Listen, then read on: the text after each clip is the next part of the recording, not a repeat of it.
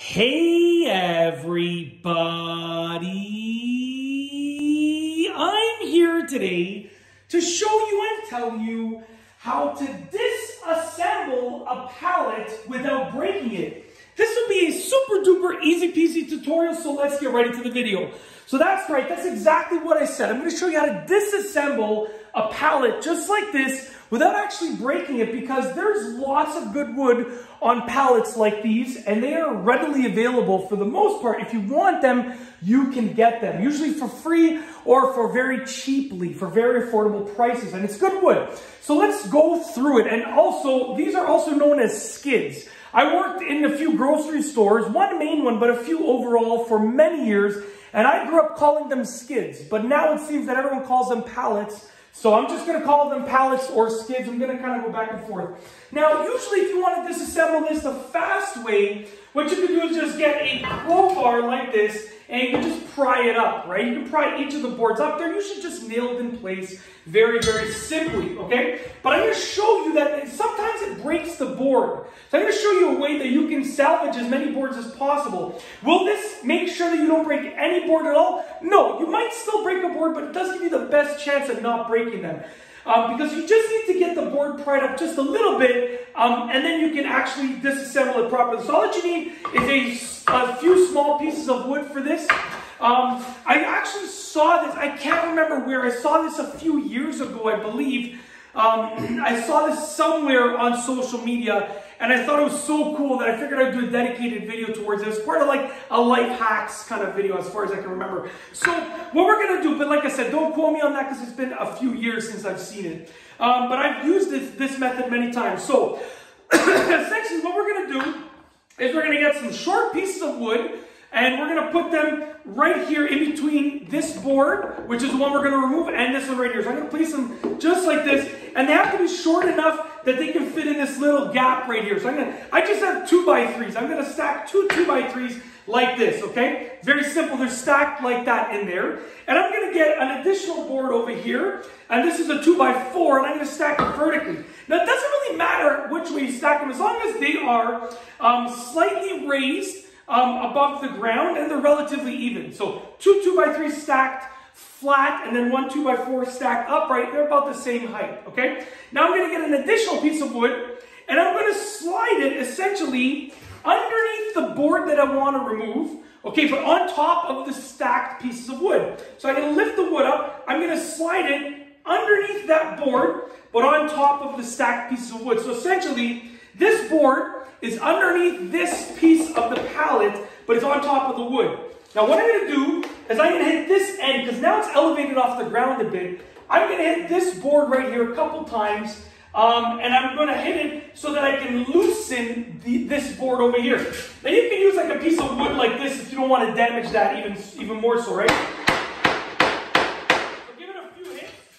Now it's actually raised up. So now there is a gap. So what I can do at this point is I can get my crowbar, and I can slide it right in there. I don't even need to hammer it, right? I can slide it right in there, and I can slowly start prying up the board. Now, here's the key. If you want to disassemble it without breaking anything, you need to do it slowly. If you try and do it too fast, then you're going to have some problems. It's going to break the wood. Now, I can actually remove this board at this point. I can remove this piece of wood right here, and these, because I don't need them anymore for this side. Okay? Now, I will tell you, you can do it much faster if you're not explaining it, but because I'm explaining it, it is taking me a little bit longer. So right now, I'm prying this board up, and I'm doing it slowly, side to side, kind of rocking back and forth so that I don't damage the board. Now, this side is up completely, okay? This side is up completely. So what I'm going to do now, you have a few options. You can raise up the middle over here, so I can go ahead and I can pop up the middle, right? Which I can do that, but I risk damaging the board. Or what I can do is I can remove this other side over here, okay?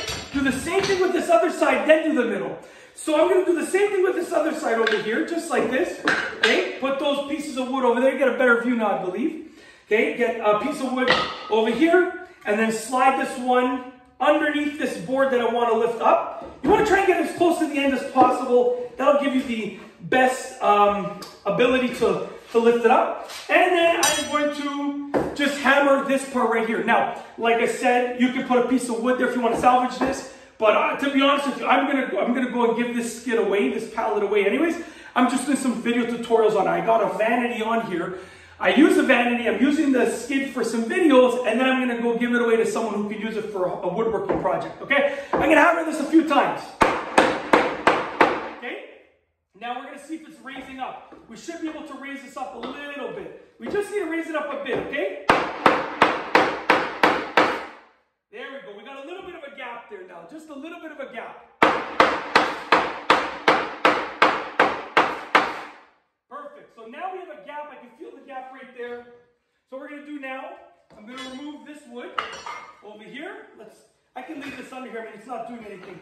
What we're going to do now is we're going to lift these up over here. Okay? So I'm just going to give this a couple of taps. I have a little bit of a gap over here. So I'm going to start on this side. Prop this board up just a bit, just a little bit. You want to do this slowly. If you want to preserve the wood as much as you can, you want to do this slowly, okay? That's the key factor here. Slowly. If you do it too fast, you're going to crack the board and your pallet, your skid, will be destroyed. So, like I said, if I wasn't explaining it, I probably would be able to do this a lot faster. But I'm just trying to, get the point across of how to do it without damaging it. Pry up slowly. See, the board is slightly cracking over here, and that is because I'm trying to go a little bit too fast, and I got to do this side over here. If I can do this side, I can save the board, okay, I believe. There we go. So I can pry it up a little bit now, just like that, okay?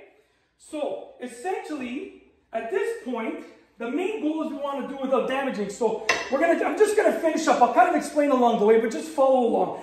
I'm going to just make my way closer and closer to the middle. Okay? And I don't want to break the board. I do see a little bit of breaking, but that's, it is fairly normal for that to happen a little bit. You want to avoid it if you can, right? If you can avoid it, you want to try and avoid it if possible. Okay? And another tip is to actually get the crowbar underneath the nails. Instead of just prying up the wood, you want to pry up the nails completely. So now I'm prying up the nail on this side, right? Don't just pry up the wood. You want to pry up the nail, not just the wood by itself. So I'm going to pry up this nail as well over here. And another quick tip is that essentially it all depends, there we go, it all depends on the condition of the board and how well it was nailed into place. Sometimes you find these things and they're like barely holding on by a thread. Those are the ones you want to get. I mean, this wood quality is absolutely fantastic. But it is held in really secure. So now this side is up, this side is up. I just need to get the middle up. Now we have a few options here. Okay, we could do the same thing sort of that we just did if we hammer along the bottom using the wood props. But I'm just going to go and I'm going to try and just get this up because it's already mostly up. So I'm going to try and pull these nails up like this. Now, like I said, I know it seems like a tedious process, but if you get a pallet, here we go. Beautiful, beautiful, beautiful, beautiful. Look at the quality of this wood over here. Look at this. There's barely any cracking in it, okay? Look at this, absolutely astonishing. Now, if you get these for free and you devote one night to taking apart all of the pieces of wood on a skid, to disassembling all of them, you can end up with a big pile of wood in a matter of a couple hours.